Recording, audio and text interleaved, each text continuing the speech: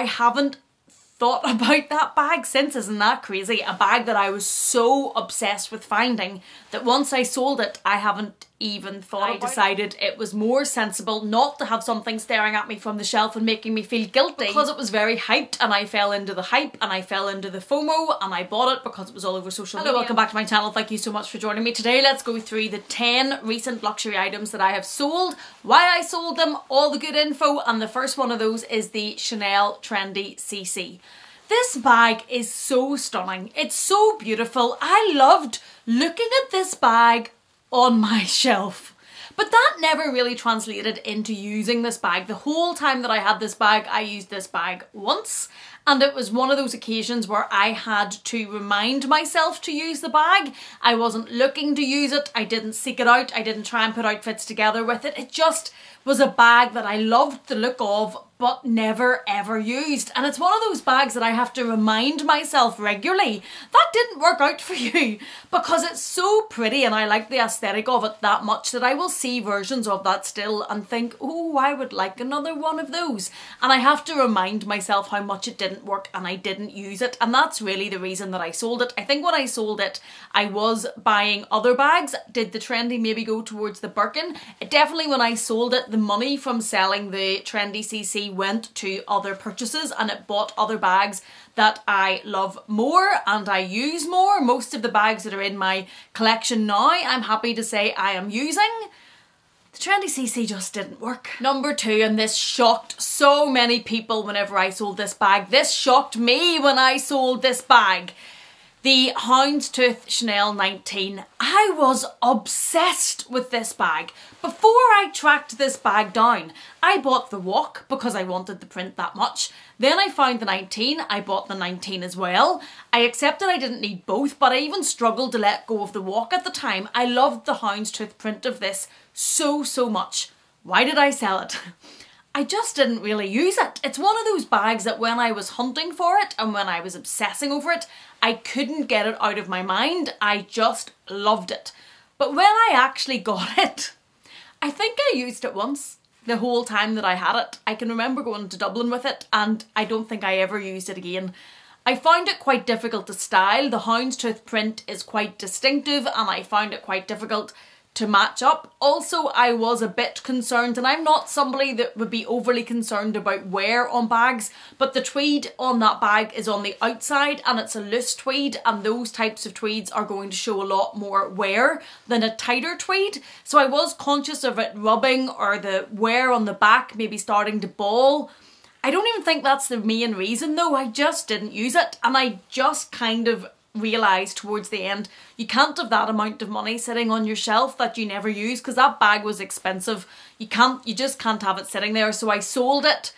I don't regret selling it. I haven't thought about that bag since. Isn't that crazy? A bag that I was so obsessed with finding that once I sold it, I haven't even thought about it. That is blowing my brain a bit, but I haven't missed it. I haven't thought to use it. I sold it, and I'm pretty certain that when I sold it, I just put the funds back into my luxury fund account. I don't think it was specifically for another bag, but it went.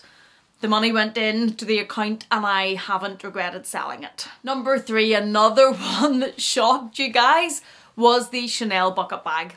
And again, a bag that I absolutely loved the look of. I thought it was so pretty. I swore at a time I would never sell that bag. I also swore I would never sell the Houndstooth 19. I loved it that much, but I just never used it. I think I've had to realise that the bucket type of bag isn't the best shape for me. It's not the one I like to use the most. When I had it crossbody, I felt it was a bit bulky. I didn't really hand carry it that much. It shocked me how little I used the bucket bag and how much it sat on my shelf, and I had to come to a point where I realised and spoke to myself and said that needs to go. That's too much money to be sitting there, and it's gone, and I don't regret selling it. It went to a lovely subscriber who I'm still in touch with, and I don't regret that one at all, even though it's a very beautiful bag. I actually think when I had sold the Trendy CC, the bucket bag and the Chanel 19, I had bought the pink denim decompressed jumbo type bag. I had bought the pink epi leather petite malle and another bag that I'm going to be unboxing with you very soon, last October time, and I think I sold those bags to recoup some of the money that I'd spent on the new ones that I had bought in. Number 4, I sold the Louis Vuitton twist. The Louis Vuitton epi leather bright yellow sunshine in a bag twist, and I absolutely loved it. The only reason I sold that bag, it was a direct comparison to buy this one. So whenever I saw this, oh look at her, whenever I saw this bright yellow Dior saddlebag in the new version with the strap, I fell in love with this.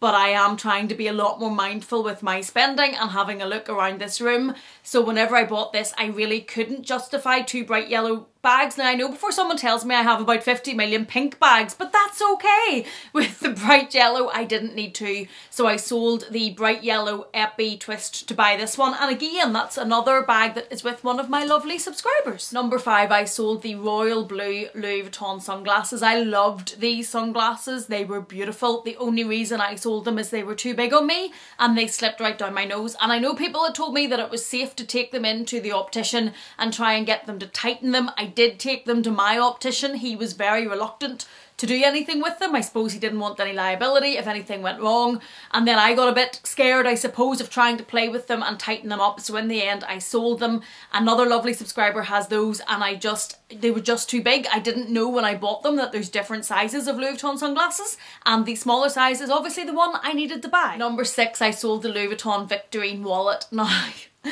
how I struggled to sell this was because this was a gift from my husband and my sons, and I really needed some counselling with myself over selling this one, not to be dramatic, but I really struggled to sell that because my husband doesn't buy luxury. We don't buy these types of gifts. He's not interested in luxury, so the fact that him and my boys had bought me that wallet made it very difficult for me to sell. But when they bought me that wallet, the thinking behind it was they were buying me something I was going to use every day. So whenever I used it, I thought about my family. Fast forward to the reality of that situation, and I never ever used it. I always used the recto verso. I now have the long coin card holder from Louis Vuitton, and I just didn't get on with the Victorine wallet. I found the zip part for the coins very tight. I found it tight to get my cards in and out of.